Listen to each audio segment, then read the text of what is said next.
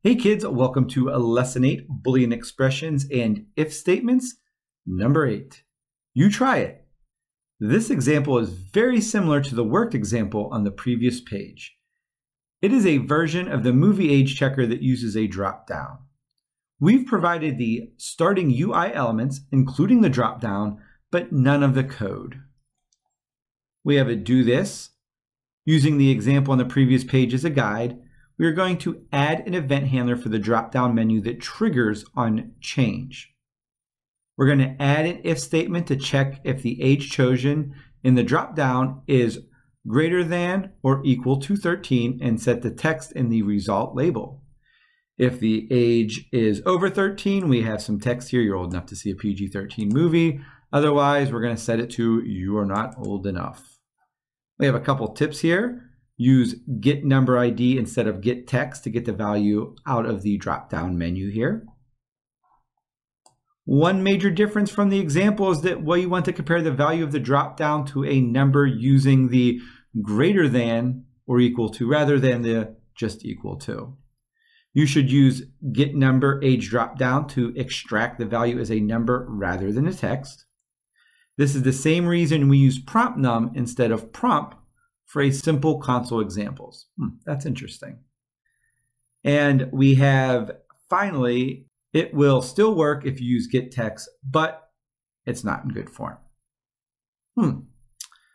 Well, that sounds pretty interesting and fun. Let's go ahead and get started.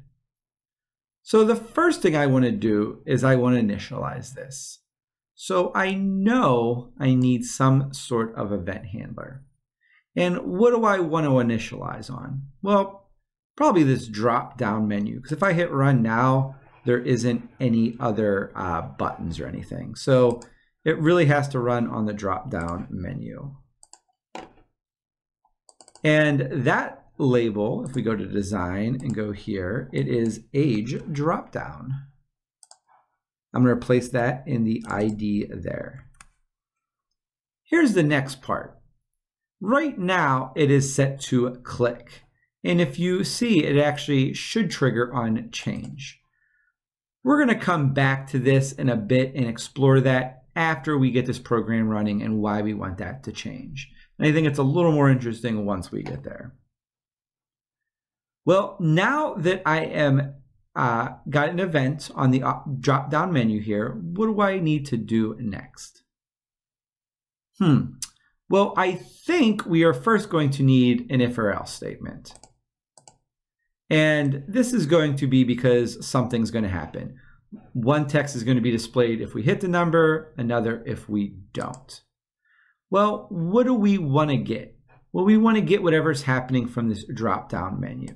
So if we get, if we go to our UI controls here, we see we have this new command down here called get number. And what this is going to do is get the number of this age drop-down button. So I'm just going to copy this right here again. And whenever somebody sets the age drop something, we want something else to happen. Well, what do we want to happen? Well, we want to compare it to that age, and that is the greater than or equal to 13. So we're going to go greater than or equal to 13. We don't need any quotations here because this is a number. Now that we're comparing whatever the drop-down is, we have to tell it what happens here. And this is where we're going to set the text. So the first one, we're going to set the text. Well, what text are we going to set? This result label right here. And what text do we want it to say? Well, that first one says, you are old enough to see the movie alone. So I'm just going to replace this text here to say, you are old enough to see this movie alone. Else, we're going to do the same thing. We're going to set the text, result label,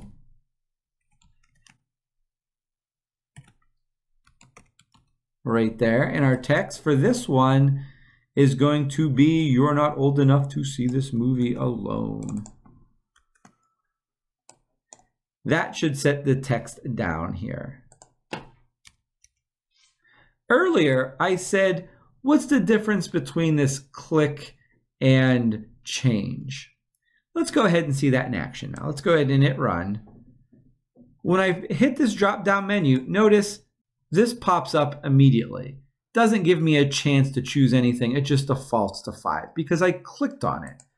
I don't want it to click. I want it to do when the user changes it. So I'm going to go to change here now. So on the event, the age drop down, somebody changes it, this function will happen. I also notice I have a spelling error here. Should say you are not old enough to get in there. We're going to reset. Let's run it now. Notice when I click down, it doesn't do anything until I choose something. 12, not old enough. I get that you're not old enough. 15, you are old enough. Looks like our code is working exactly like it should. Looking back up here in our do this, we did add an event handler and it triggers on change instead of click. We added an if statement and it changed the result label text here based off of whether they chose a number greater than or less than 13. Pretty neat. Let's see if code.org wants anything else from us. Nope. Good job, kids. I'll see you on the next lesson.